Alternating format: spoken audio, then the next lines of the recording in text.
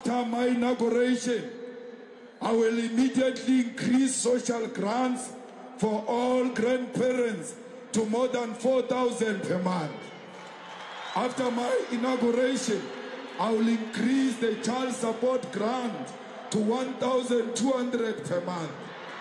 After my inauguration, I will immediately send highly skilled teams of professionals to resolve the water crisis facing our communities.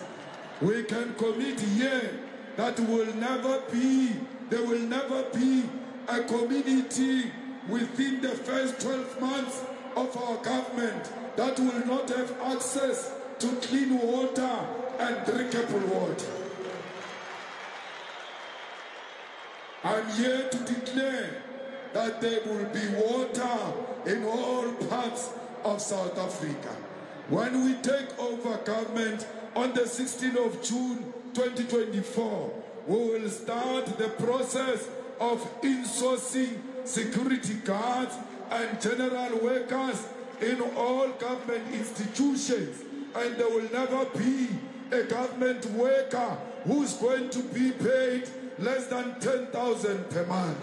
There will never be a government worker who does not have medical aid. There will never be a government worker without a pension fund. There will never be a government worker who does not have the leave days.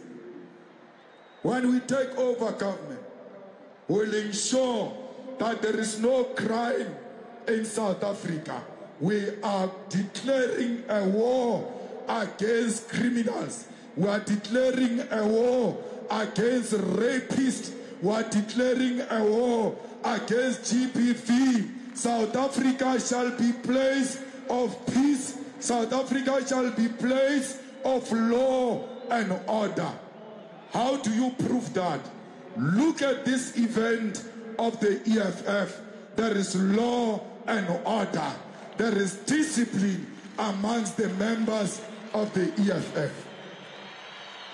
Comrades, when we take over, we will improve all the health facilities and ensure that all clinics open 24 hours every day.